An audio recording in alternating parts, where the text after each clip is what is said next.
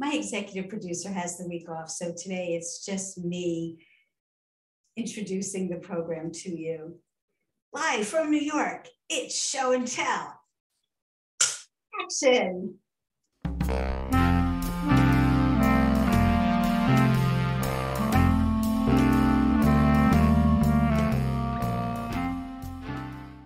I'm Billie. Welcome back. This is a weekly podcast, generally about vintage knitting, but sometimes I go on detours. I am the traveler, you know. Today we're going to be taking a little side adventure to Portugal. We're going to talk about handkerchiefs. We're going to talk about knitting, of course. And I'll show you some things I'm working on and some things I'm hoping to work on. And then we're going to have a little contest. So first up, I'd like to share with you the Billie Bag. I couldn't name it the fill in the blank bag because that's trademarked by a very prominent French company. But I am working on my interpretation of a bag that sells for sometimes over $100,000 because often it's made in crocodile or alligator or other exotic skins. Mine is made of wool.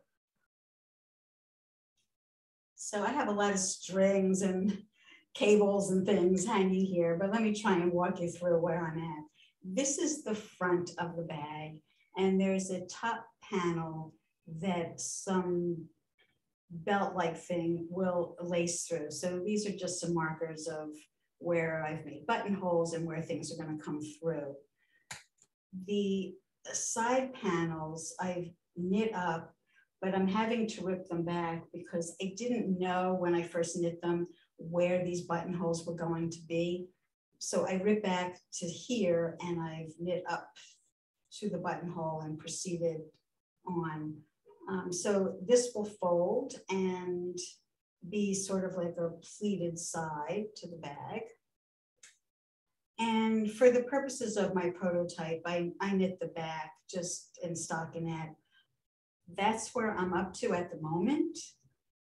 I'll be continuing on and hope to have more to show you next time around. I've also been making progress with my V-back tee. I've talked about this before, how I knit an entire sweater, not in this pattern, tried it on, didn't like how it draped on my body, and decided to try a completely different pattern, which had quite a bit of ease, the V-back tee. This is a sweater that can be worn with the V in the front or in the back. Now, I intend to wear it with the V in the front because I think that this will give a more slenderizing look. Also, V-necks always allow me the opportunity to wear jewelry. See, if I had a V-neck, you would see these beads better. Anyway, originally when I knit the V-back tee, I had knit it with long sleeves, and again, tried it on, didn't like how it was looking. It was too big in all the wrong places, so I pulled that back. This is like the third or the fourth time I'm knitting this sweater, but finally I'm happy with the results. One modification that I made, the pattern tells you to cast on at the neckline, like many yoke sweaters. Instead, what I did was I started after the ribbing. So I cast on the number of stitches that I would have after I would have done the ribbing. I did a provisional cast on, and then correction, I did not do a provisional cast on. I cast on those stitches around the neck, and then I came back and I picked up stitches. And the reason I did that and not a provisional cast on was I thought it would give me more stability. I found with one of my previous versions that it was so loose around the neck that it just kept stretching and stretching until the neck was slipping off of my shoulders. So I thought having that extra little band of stitches where I went around and picked up would maybe give it a little more stability. Also, because I was knitting towards my neck as opposed to down from it, I could make my ribbing as long as I needed to. So right now it's here, but when I'm all done, if I have yarn left over and I want to make this a smaller neckline, I'll be able to open up my bind off and continue knitting upwards and make my ribbing as deep as I want it to be. So let me stand up and show you the full length of this at this point. I'm up to here. I still have yarn, so I intend to knit this longer, but I'm pretty happy with how it's gathering, and pretty happy with the drape. The yarn is a very interesting yarn. It's called Splash by Lang. I think it's cotton, and it's like a tape. It's like a ribbon. It's flat. And there are all these little blips of darker blue in it. It's very unusual to knit with, doesn't really have give. And when you get to one of those big blips, you don't exactly know whether you should pull it all the way through or let it be where it wants to be. So it makes a very haphazard design, which I find very interesting, very attractive, and love the color. So that's where I'm at with that. Both of these projects are kind of winding down, and I started to get concerned about where I'm going next. I don't really want to knit with wool as I'm coming into the summertime in New York, and it's, what is it, 60 something degrees today, and there have already been days where it's approaching the 80s. So I expect that in the not too distant future, it's going to be a little warm, and yes, we'll have the air conditioning on. But I was really hoping to do a cotton project, and now it looks like I'm not ready to proceed with that. Let me explain. I was hoping to make this 1950s blouse. Some of my more astute viewers may recognize that this is not knit. This is crochet. I'm not a crocheter, but I love this blouse so much that I'm prepared to do virtually anything to create this blouse. So here's my crochet story. It was my mother who taught me to knit. I was 4 years old. My mother knew how to make the chain stitch, but she really wasn't a crocheter. So when I saw in a women's magazine, something like a Ladies' Home Journal, or what were those, McCall's, or one of those old-fashioned women's magazines. I think I was finishing high school, maybe just getting ready to go off to college, when I came upon this advertisement in the magazine for a beautiful afghan. I just fell in love with it. I thought it was the most gorgeous thing that I'd ever seen. And they were selling the kit. Well, it turned out that it was crochet, and I didn't know how to crochet, and I couldn't turn to my mother to help me to crochet. So I went to my best friend, whose mother both knit and crocheted, and I asked her if her mother would show me the few stitches that I needed to achieve this afghan. Let me grab the afghan to show you. I don't know the dimensions of it, but here's one corner, and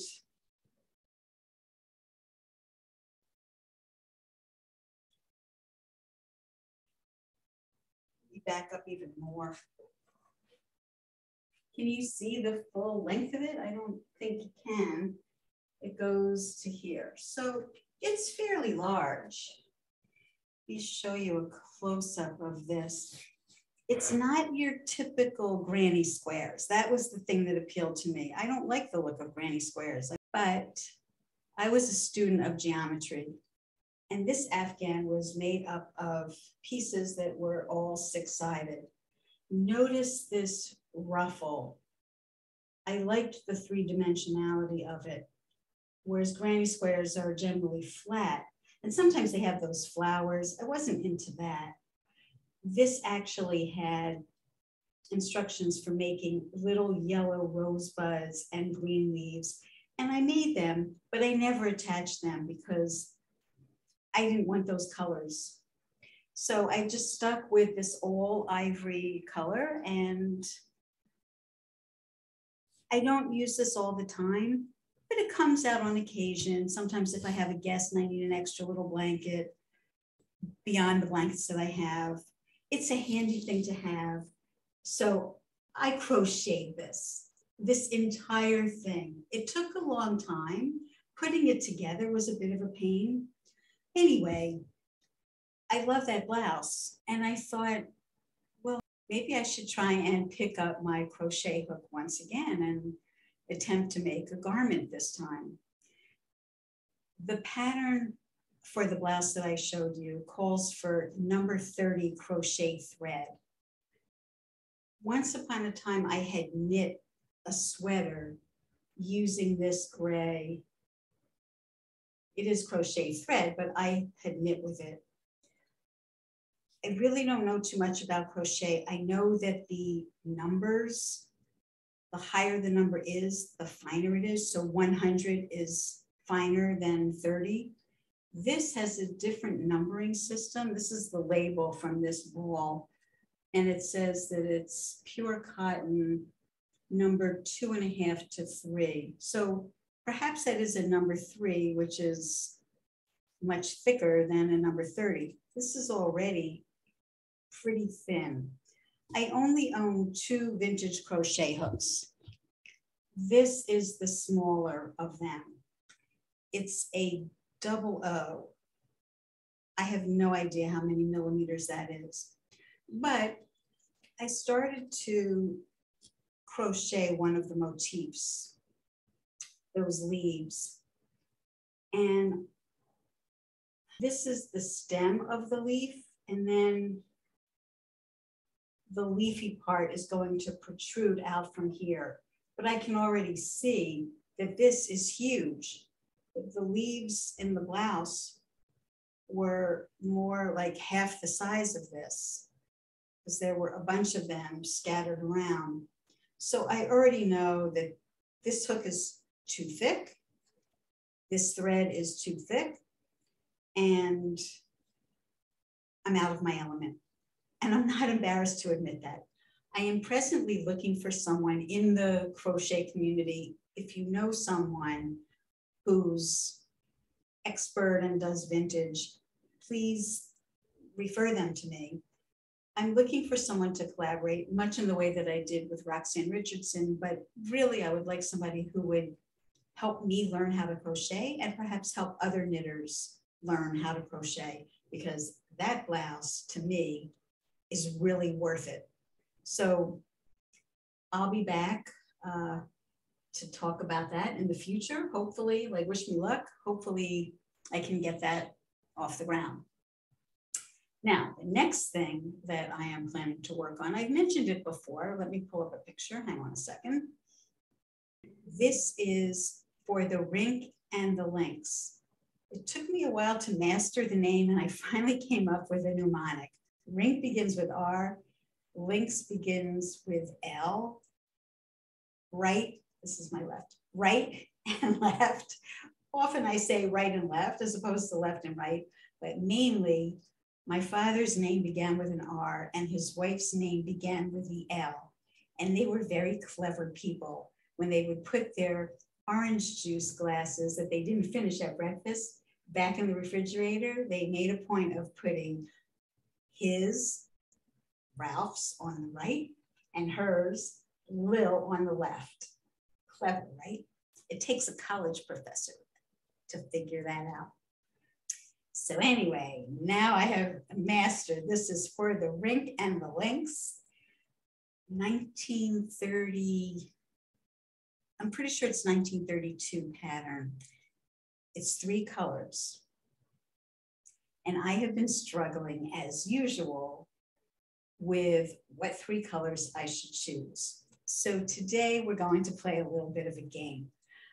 I've shown you before a pair of brown suede shoes that I bought that are vintage reproduction. Let me pull up a picture of the shoe, along with some of the yarns that I'm considering. Hang on one second. I would like to knit that sweater to coordinate with these shoes.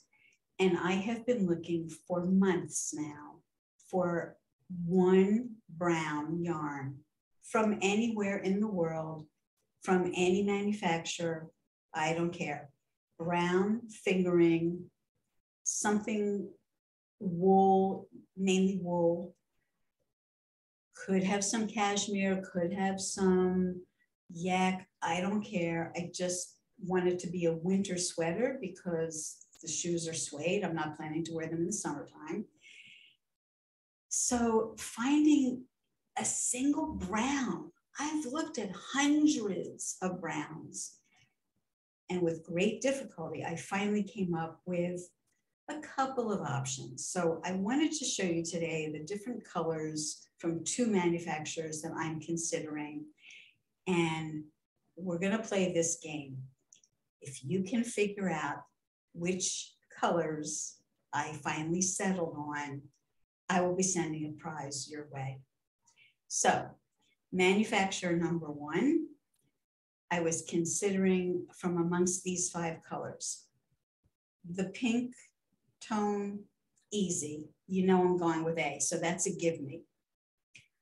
But which brown, B or E, and which red, D or C? If you think I'm choosing this manufacturer, make those selections. If you think I'm going with this other manufacturer, again, your give me is this shade. It's not exactly brown. Neither of these are really a true brown. They seem to have a lot of burgundy color in them, but I thought they harmonized pretty well with the shoe. So that's your give me on this one, G. Which pink, which red, F or I, and then H or J. In the comments below, please put which colors you think that I finally settled on. And in an upcoming episode, I will reveal when I open my package. You'll be able to see who the manufacturer was and which colors I decided to go with. I've talked before about my love of travel, and I've also mentioned recently that I am hoping to go this year to Shetland Wool Week. It's a little bit of a pipe dream, I must say. If it wasn't for COVID, I know I'd be on the plane, but it looks like a bit of a complicated place to get to. Nevertheless, I digress. The picture you're looking at is the medieval walled city of Obidos, Portugal. I was there a handful of years ago, and I actually walked this wall. Now, I didn't walk the entire circumference of the city, but these little dots that you see back here, those are people who are walking along that wall. In some of these narrow streets are some of the most adorable shops you'll ever see. The streets of this town are just adorable. Cobblestones everywhere, little white houses with red terracotta tile roofs, and the shopping street. This bakery at the end of one of those charming streets has been owned and operated by the same family since the 1800s. If you haven't been to Portugal, let me tell you, it has perhaps the best bread anywhere. I've eaten bread in France, I've eaten bread in Italy and other places that are famous for their bread. I found the bread in Portugal to be absolutely delicious, and this place is a must not miss. It was along this darling street that I purchased the blouse that I'm wearing. Just a second, let me take off my sweater to show you a better view. I just think it has such an interesting combination of shapes and fabrics and lace and whatnot that I have come up with the idea. You already know that I'm a very nostalgic person, and I have saved all the handkerchiefs from my mother and my grandmother that I found in their possessions. Here you see just a mound of them. It looks like whipped cream, if you ask me. It's so delicious. But let me give you a little bit of an up-close view of just how lovely they are. And each one is completely different. This one was mine, has my initial on it. Sometimes they have embroidery and open work.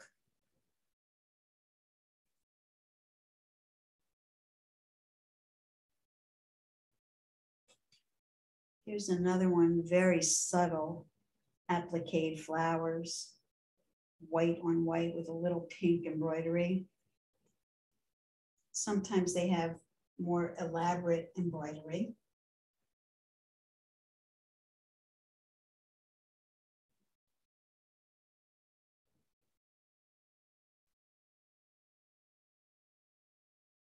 Here's my mother's initial for her maiden name.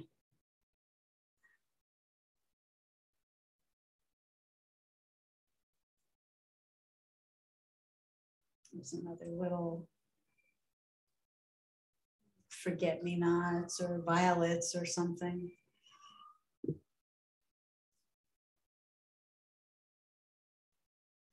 Suffice it to say that I have many of these. And I had the thought of trying to assemble these by hand, stitching them together. I don't want to run them through a sewing machine. I think they're too delicate.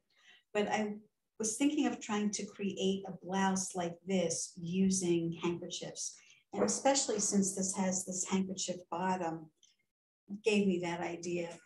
So that's another project that I'm hoping to embark upon. There are a few steps that I have to take before I can really begin this project. First of all, I really would like to launder these and have them be as white as they could be without using any kind of chlorine bleach. That's a big no-no for any kind of vintage fabric.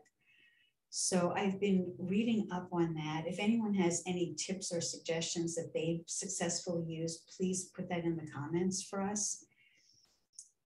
But I've consulted Martha Stewart's website and a few other websites that specialize in vintage lingerie, vintage linens. And it seems like there are products out there that involve hydrogen peroxide and something called washing soda, which is different from baking soda, or non-chlorine bleaches. There's oxygen bleach, I think it is. Oxygen or hydrogen? I think it's oxygen bleach, and I think that's what OxyClean is. I'm just not sure if OxyClean is considered gentle or delicate.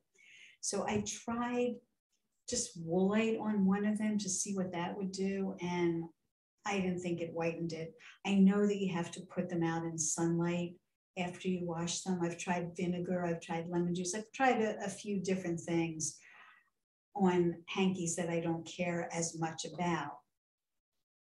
But I'll be keeping you posted as I progress with this. Another thing that I learned is when you have something that has embroidery on it, I don't know if you can see, they're little French knots in certain places. When you press these, you are supposed to press them onto something soft, like an ironing board pad, face down, so that they stay plumped up. If you iron them on the right side, those things will get flattened out. So it seems like all along when my mother and my grandmother had these, they must have known not to iron them on the right side.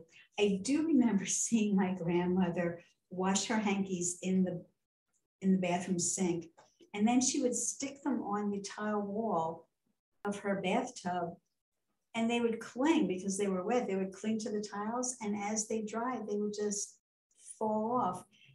No need to iron. So I don't know how she came up with that idea, but it's pretty clever. I want it to be a little bit more crisp. So I'm probably going to iron them. Anyway, this is something that you can follow along with me as I progress into it. I might end up having to do some kind of little knit lace work to fill in parts in between, because these are not all the same size, if you notice.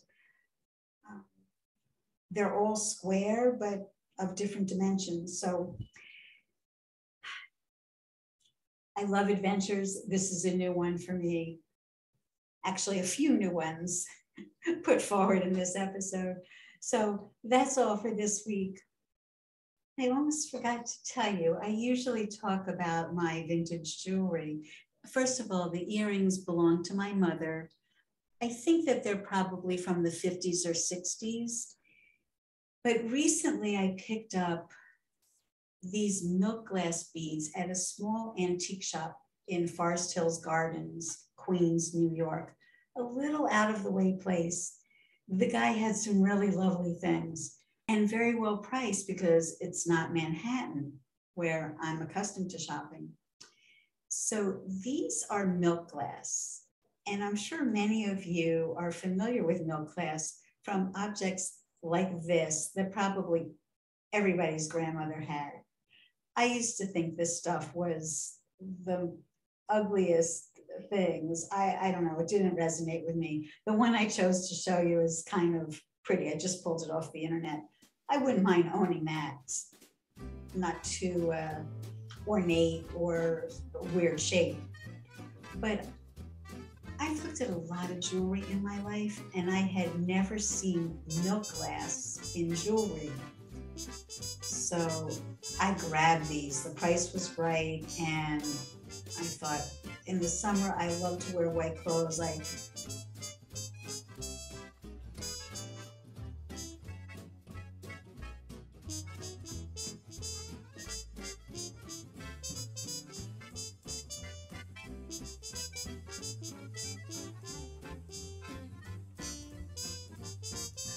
Have many white sweaters, including this one.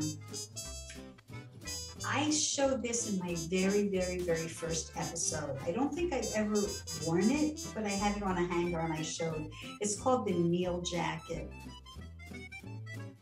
And the Metropolitan Museum not too long ago did a retrospective on the artist Alice Neel, who this jacket is named after. Maybe I'll put a link in the show notes in case you want to go and look at some images from that show.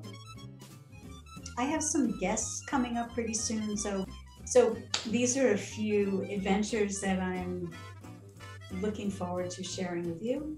And until next time, take it easy. Stay well, stay safe.